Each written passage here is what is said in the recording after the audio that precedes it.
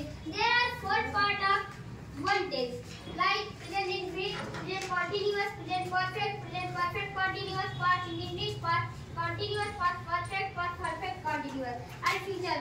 Future indefinite, future continuous, future perfect continuous.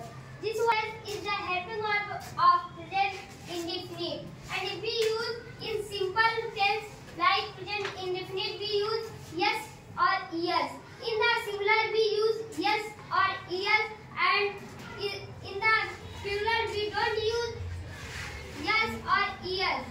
So I have questions to you. Stand up please. What's your name? My name is Prince. Okay.